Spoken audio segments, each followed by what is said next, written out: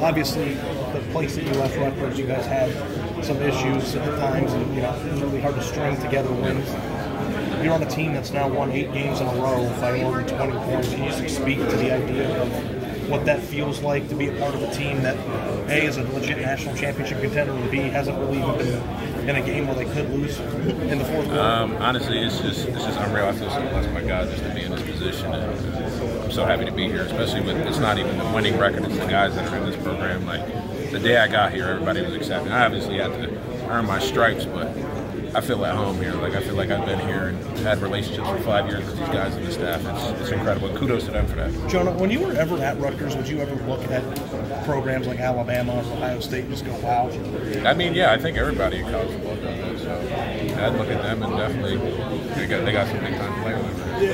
And now being a part of it, though, is it just crazy to you? Yeah, it's pretty crazy. It's exciting. Yeah. Jonah, to do what you guys just did to the number 1 front in the country, I mean, what does that say about the strength of this offensive line? I know you guys have been kind of banged up in the last couple of weeks. What does it preach to? It just goes to show how hard we work for practice, preparing for a team like this, and then how the coaches have helped us prepare, not only in the meeting room but on the field, and then just being tough and being assignment sound across the board. JK gives you guys a lot of credit for what he does, but how much credit does JK deserve? Making you guys look good as much as you guys make him look good. Yeah, he definitely deserves all the credit he needs. And he's elite, and then the rest of that room is elite as well. So whenever JK needs a burner, bring in Master, bring in Marcus, bring all those guys. And those guys are elite. I can't overemphasize. What does that feel like in your body when you guys as linemen are creating those lanes for JK? It just felt like when you were going into the end zone to celebrate with him, and you guys just looked like you were so fired up. I mean, it's a feeling I can't really describe. It's just incredible. It's awesome.